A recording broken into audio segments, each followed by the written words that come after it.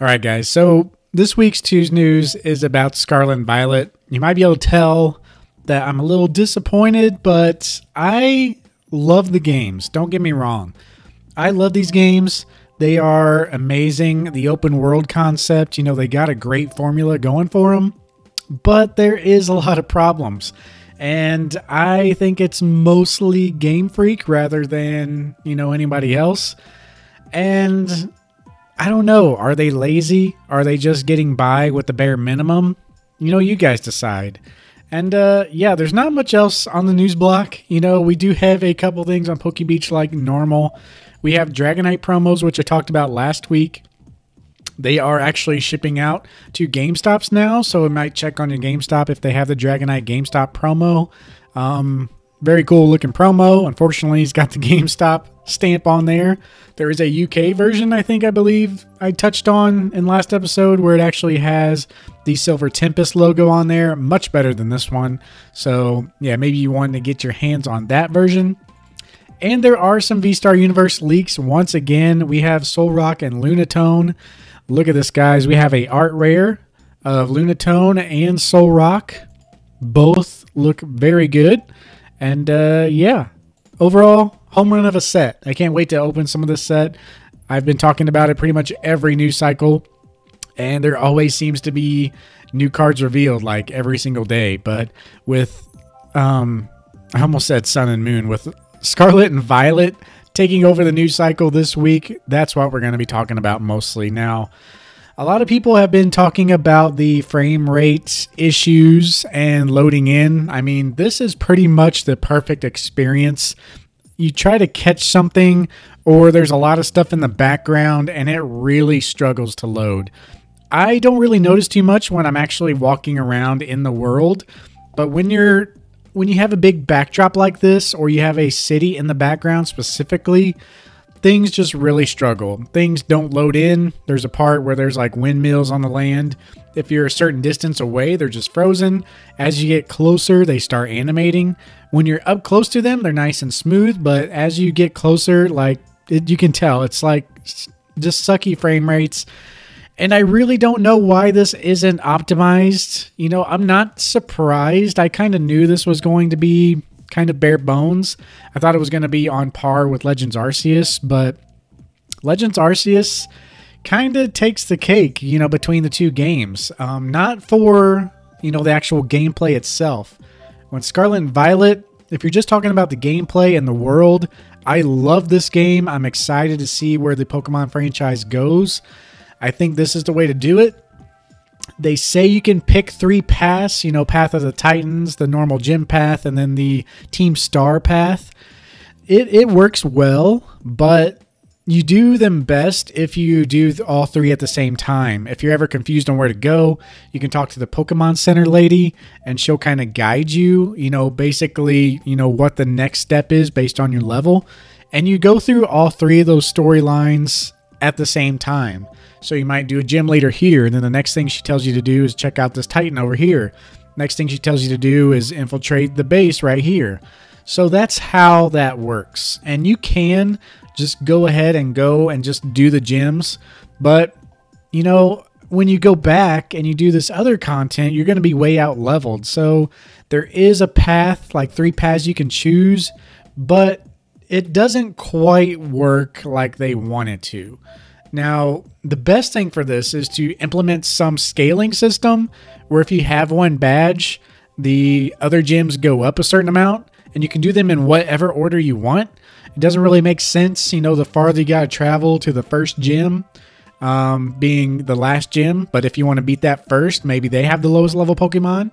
And it makes sense. You know, these guys are gym leaders. They should have a collection of Pokemon. And based on different challengers that come in, whatever time of day or whichever day it is, they should have Pokemon that they, you know, have for every type of trainer. So it makes sense to make a leveling system. And yeah, I don't know. It's just something needs to be done like that to balance out what they're doing here. And overall, the formula is really great if they can just do that. but it needs some work. So that is my biggest complaint. I love how basically as soon as you leave your hometown, you can go literally anywhere in the world practically, except for the bases, which I guess you technically can, but you're going to be way under level for those. It gives you so much freedom where you can just go and just do whatever. And I love that. The end game for this game is going to be amazing. And it just really sucks that, you know, we're dealing with all this other stuff. Now, is it Game Freak's fault? I don't know. I pulled up this other thing here.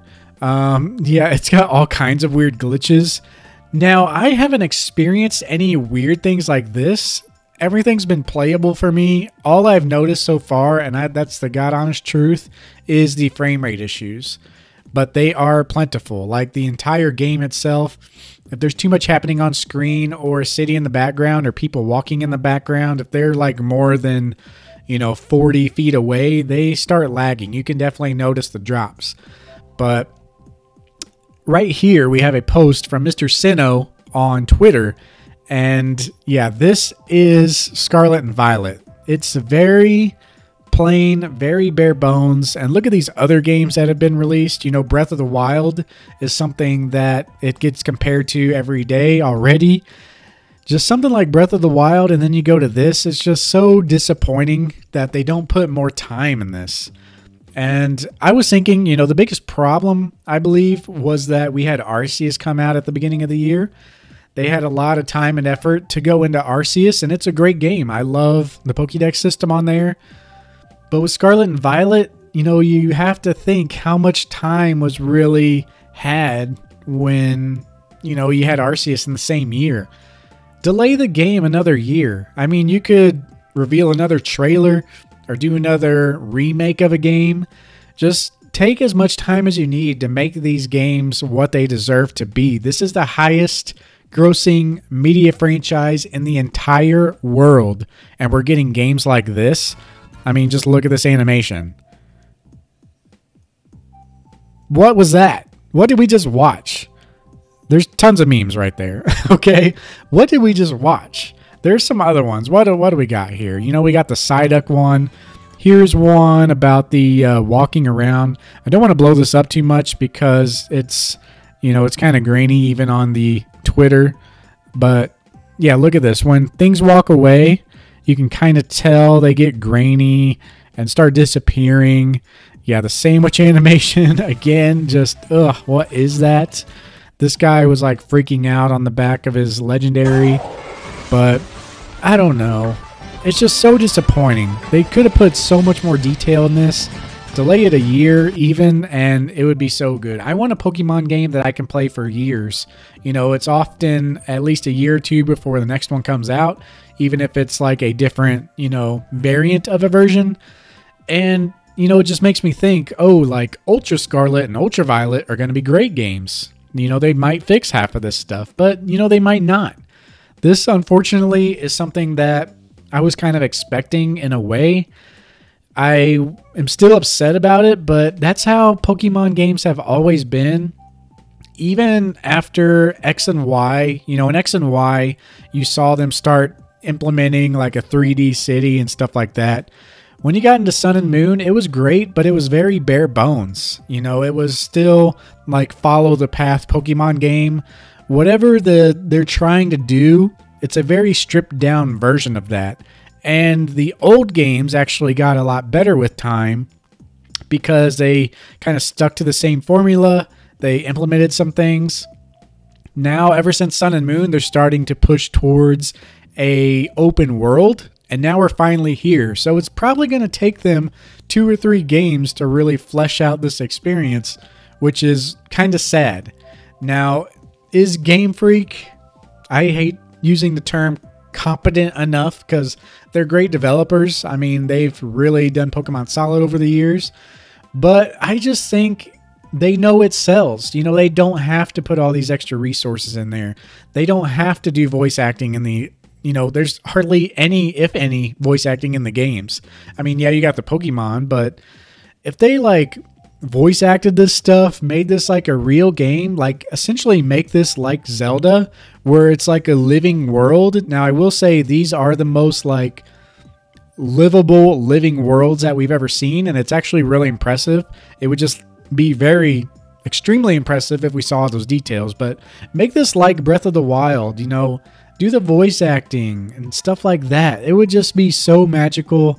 But yet here we are, a flagship release, Scarlet and Violet, the biggest games ever. You know, this is the biggest games since the hype of Pokemon 2 years ago, and it's the same old Game Freak. So I really hope something is improved on this, and I just don't know when it will happen. But thank you all for watching, guys. Are you guys playing the games? Let me know below, and we'll see you in the next one.